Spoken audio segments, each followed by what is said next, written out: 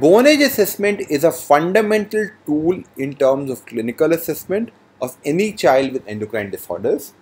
Its importance cannot be emphasized, but unfortunately, lack of awareness or interest in part of radiologists results in less than accurate and less than appropriate bone age assessment, often resulting in confusion as far as clinical diagnosis is concerned.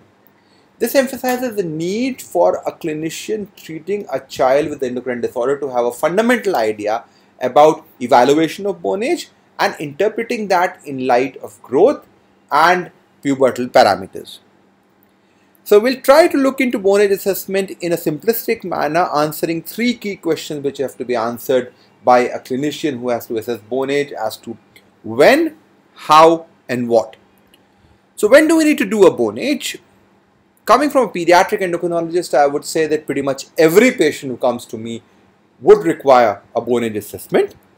Be it an individual who comes to us with short stature and parents want to know how much growth is left, looking into predicted height like precocious puberty or short stature.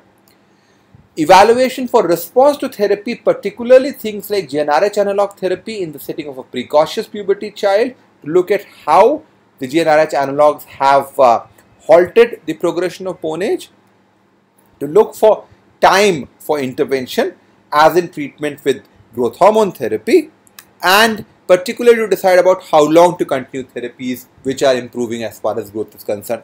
So pretty much any child who has a pediatric endocrine disorder would require bone age assessment at some point or the other. However, what are the usual bone age results that we see? And I'll just sample a few which I've seen over the last month only, ranging between 3 to 10 years. So we have a 7-year-old girl who has precocious puberty. You want to know the bone age, it's reported as 3 to 10 years. It's as good as useless.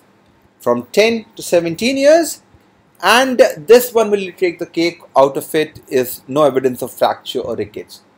So I think the basic suggestion which should be given for radiologists would be to really put a default of 0 to 99 years as far as bone age assessment is concerned. In that case, it will be 100% sensitive, specific, and have perfect validity and accuracy. Having said that, it really makes sense that we as pediatricians need to be aware about how to assess bone age, and at least in a broad sense have reasonable idea in a margin which is relevant as far as clinical practice is concerned. So how do we assess bone age? When we look at bone age, what we are trying to do is to compare the maturation of bones as compared to a population reference. So selecting an appropriate site is extremely important. Knee is a site which is used only for newborns, and this is reserved for use in congenital hypothyroid children to assess whether there is any intrauterine effect of hypothyroidism. So if there is no epiphysis in the lower end of femur or upper end of tibia, it would indicate that there is a significant intrapartal thyroid deficiency. For most part of clinical practice, it is the non-dominant wrist or hand, often called as left wrist and hand, which is considered to be significant, and we would be laying a lot of emphasis in terms of evaluation of this X-ray. Just a couple of words regarding how to get the X-ray done. It should be done with the hand which is widespread, and the X-ray should cover distal part of both radius and ulna and all the fingers, and we'll discuss later on as to how small bones are more important in this regard. So we need to cover all the bones. Often we see X-rays which are cut and we can't really look into the distal phalanges. Elbow is more for epiphyseal fusion, and we are looking at that would not make much sense as far as clinical practice, because we want to pick up children at an earlier stage rather than a late stage of epiphyseal fusion. So now what are we really looking at when you're looking at a radiological X-ray for bone age assessment? What we're trying to basically look at is basically how the epiphyses and the metaphyses are maturing. So epiphysis is the part of bone which will be separated by an osteoid which is not been calcified, and how the epiphysis and the growth plate is progressing. What fundamentally we need to understand is that maturation is a proximal to distal process, while fusion is in the reverse direction. So in earlier age group, we are looking at bones which are in the proximal end. So we're talking about carpals, metacarpals, which will be relevant in the first 4 years of life. While when we talk about later stages, it becomes more important to look at distal bones because they will predict us earlier as far as epiphyseal fusion and the timing which is required. Now, what are the various methods which are available for assessment? We have got very standard methods which are available like the Grulich-Pyle Atlas, in which we have a comprehensive atlas for different ages for both boys and girls, which can then be compared to the X-ray and a particular bone age can be assigned. These are of course cumbersome and require some level of expertise. Tanner-Whitehouse method is considered to be the gold standard, and it requires evaluation of 20 bone size to really have a reasonable idea as far as the accurate bone age is concerned. It provides a specific score which then corresponds to different ages of skeletal maturation.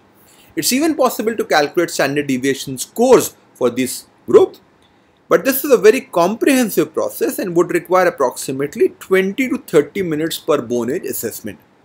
So if a busy pediatrician starts doing a Tanner-Whitehouse method, in every child who comes to him with pediatric endocrine problems, he would soon not remain busy and would not have lots of time to look at the X-ray. So it's not really a practical way to go forward.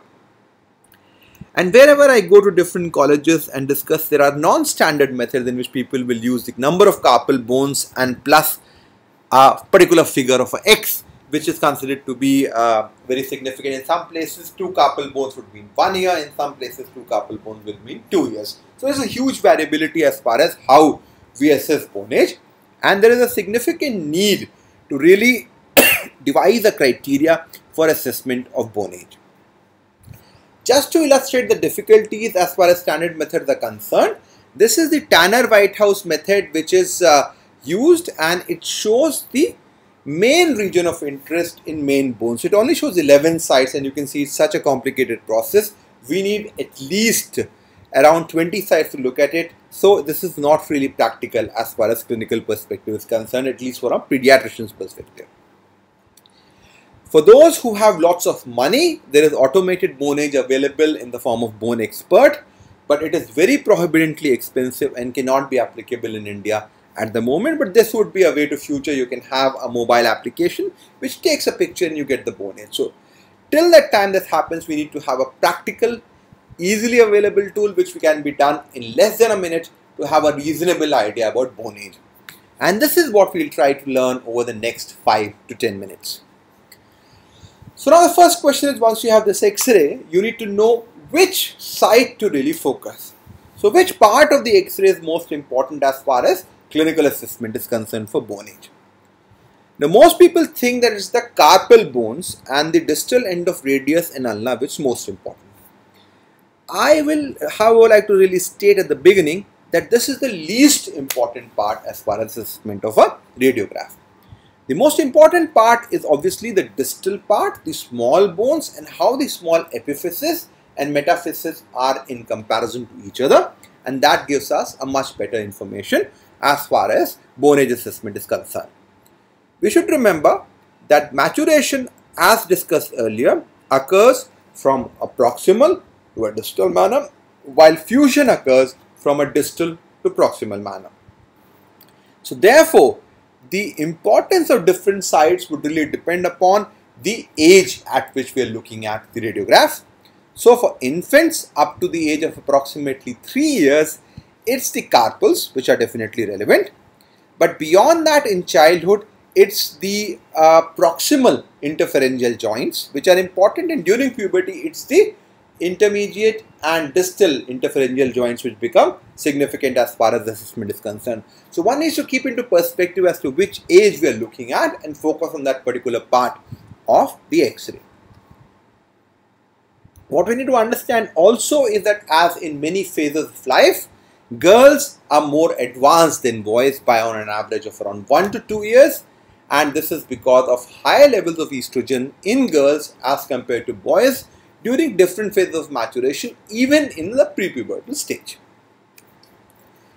So now we start off as to how to look at bone age. For infants, it's very easy. We can use our non-standard formulas which are often in vogue as far as medical colleges are concerned in terms of looking at the bones. And this is for males, as we can see that by 1 year we will typically have the distal radial epiphyses coming in, and there will be 2 carpal bones which have appeared.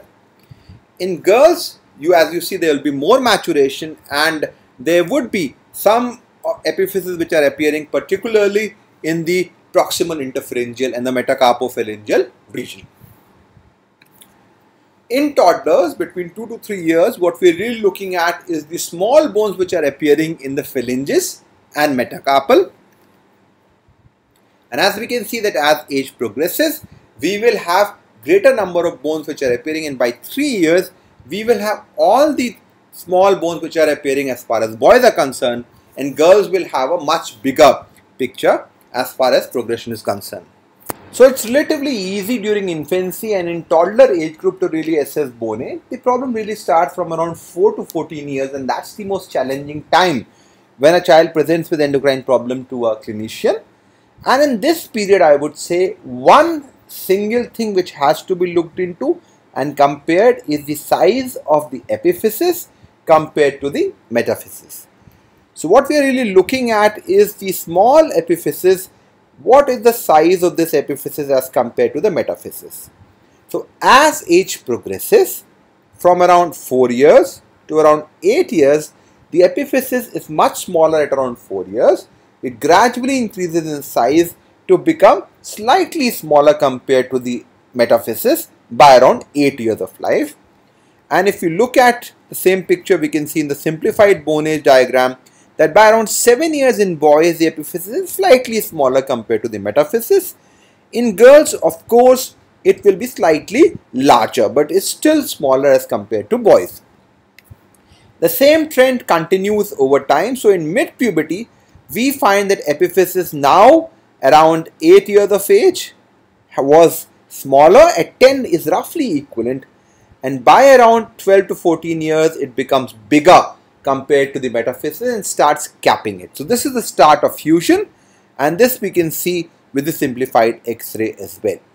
So if you really look at and trace the size of epiphysis of small bones, it will give us a very important information about the reasonable idea. We can have a plus minus 1 to 2 year range as far as bone age is concerned, and that's pretty reasonably effective as far as clinical practice is concerned. We'll try to look in some of the illustrations which are there subsequently to look into those factors.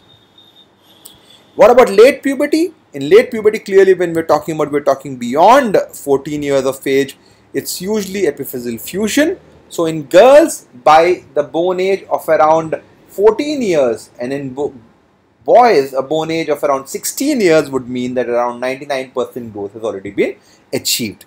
So in boys, as we see that by around 16 years, the bones have nearly fused and not much growth potential is left.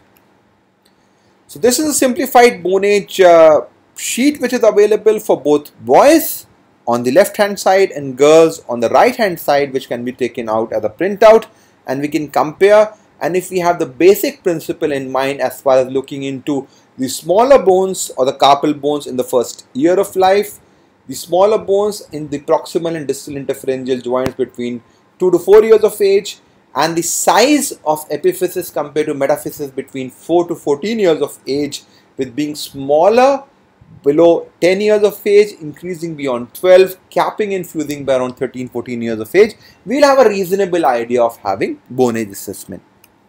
Having said that, now we'll go into exercises. This is a 12-year-old boy who presented with short stature, and we have to look at the bone age. The boy is 12-year-old, so which bones we'll look at?